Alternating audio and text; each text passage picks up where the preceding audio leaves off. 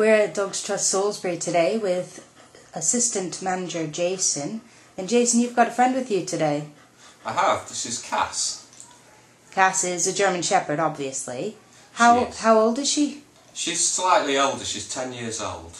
Does that mean she's slowed down? She has slightly, yeah, compared to a young German Shepherd. But she still likes to have a play and go for her walks.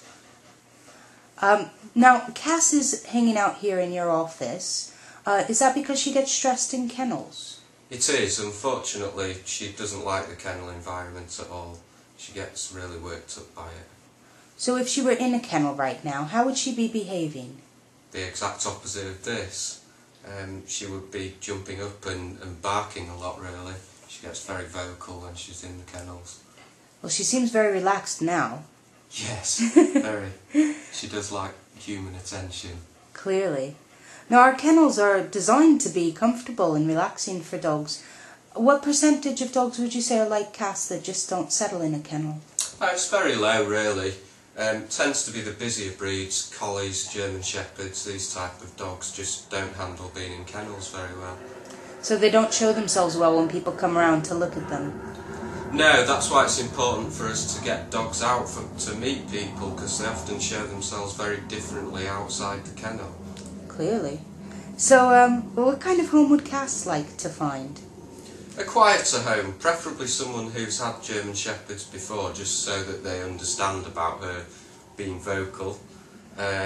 Most German Shepherds are in one way or another, and I think someone who's had one before will just understand that and deal with it a little bit better. Okay, and what about Cass with other dogs? Does she like other dogs? She's very vocal towards other dogs. I think she'd actually prefer to be an only pet. But we could look at it if the right owner and dog came along. We certainly wouldn't dismiss it. Great. So, Jason, Cass is hanging out here in your office because it's relaxing for her, but do you find it relaxing to have her in here as well? Very much so. It's nice to, if you have a spare 5 minutes, just sit down and have a cuddle and a play. Normally she's just curled up in this bed next to my desk. But she's really good in here, and it's nice to have a dog to chill with.